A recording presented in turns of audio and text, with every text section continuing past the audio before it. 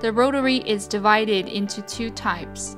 The diameter range of the engraving cylinder of the number 1 rotary is 60 to 75 mm. The diameter of the engraving cylinders of the number 2 rotary is 30 to 60 mm. First, when the machine is powered off, take out the drawer first.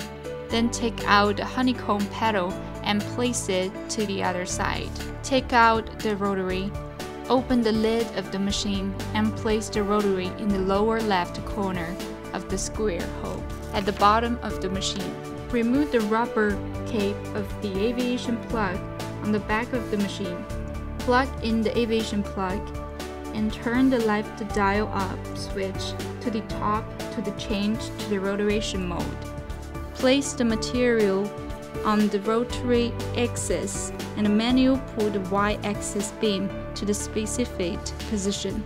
When using the number 1 rotation axis, pull the number 1 identification arrow on the right side of the beam to the aligned position.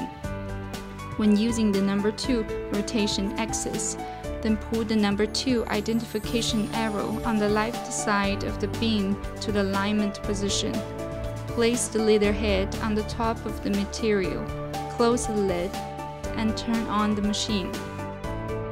The toolbox is equipped with a higher ruler.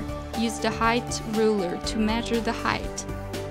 Open the Lightburn, upload the drawing, set the parameters. The cutting parameters are consistent with the planned parameters, and then the focal length needs to be calculated. After setting the focal length, click Start Print to start engraving among them.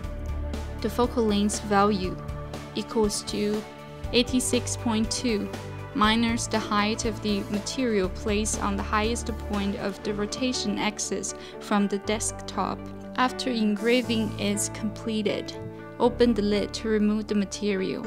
You can continue processing the next product. After using the rotary axis, turn off the laser machine. Open the laser cover. Unplug the air plug. Put the rubber cape back to its original position. Turn the dip switch back to flat mode. Take out the rotary axis. Install the honeycomb board and the drawer, and turn on the machine again to use the flat mode. That'll be all today, and thanks for your guys' attention on watching this video, and make sure you give a big thumbs up and share this video with somebody you think you need. I guess I'll see you guys next time.